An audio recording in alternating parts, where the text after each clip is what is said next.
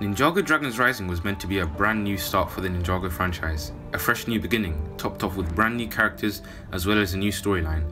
Along with these things came the resignation of Tommy Andresen from the show, who, if you don't know already, was one of the original founders of the Ninjago series. Now, without a doubt, he was a positive addition to the show, but with him leaving, created a void which needed to be filled by the rest of the Ninjago team, and that is why today I'll be going over whether the first 10 episodes of Ninjago Dragon's Rising that we've received at the time of making this video are a disappointment or a blessing in disguise. Now, to start off, I'll be rating Ninjago Dragon's Rising based on these 5 factors: cinematography, the plot or story arc as some people might say, the pacing, the lore, and finally the finale of the first 10 episodes. Now, what better way to start off than on cinematography? For those who are unfamiliar with what that means, now I've made a graph here depicting cinematography for other Ninjago seasons, and what we see here is that I've placed Ninjago Season 8 at the top since it gave us stunning scenes like this,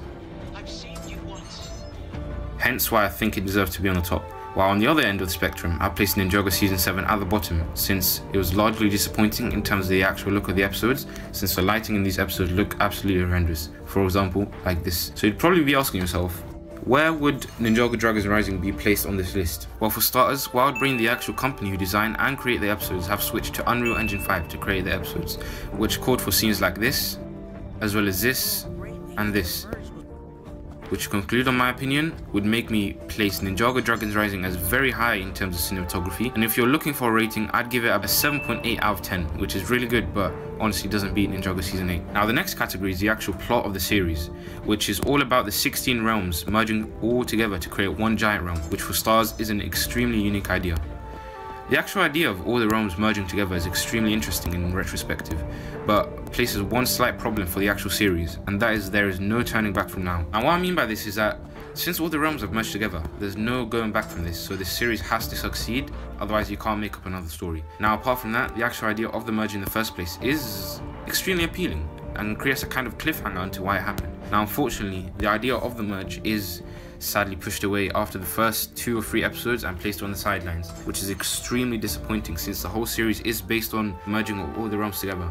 Now, we do get the occasional mention of a merge quake here and there in each episode, but apart from that, the idea of the merge has been sidelined for good. And so for my final rating, I'll give the plot a 6.3 out of 10, only because the plot or idea of the merge was pushed away after the first few episodes, hence why I gave it that rating.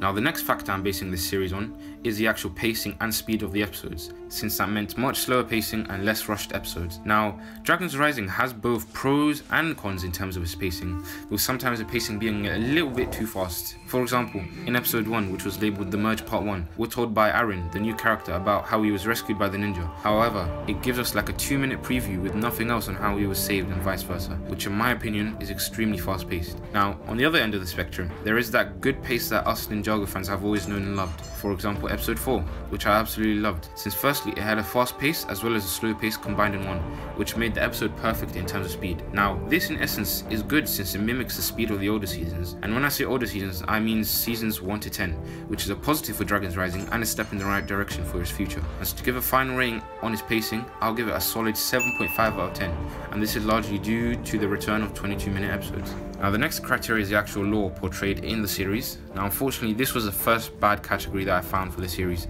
since the lore portrayed in the first half of Dragon's Rising has hit a new low, with literally nothing mentioned from previous seasons apart from a few flashbacks. For example, take a look at the Lloyd flashback in episode 9. Although it technically is a flashback into Lloyd's life, it was done in a complete stupendous way.